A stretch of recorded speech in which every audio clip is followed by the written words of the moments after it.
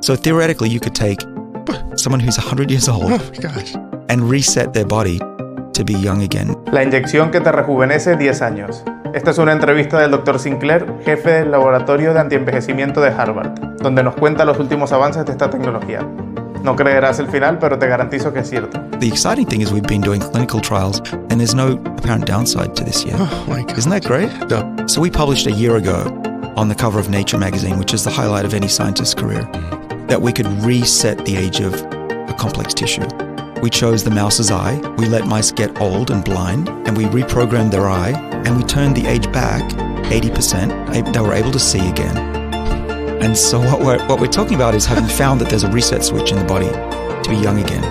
And if all goes well, in the next 2 years, we'll hopefully cure blindness in people. That is absolutely freaking incredible. But it gets better. Okay. We found that there's a universal reset switch. So you can reset different parts of the body. You can reset the skin, which you can reset muscle. Yeah, the skin was easy. This means one day it's going to be possible to reset the age of the body. We've done that. We've done that in mice. Now the question is, how soon can we get it into ourselves?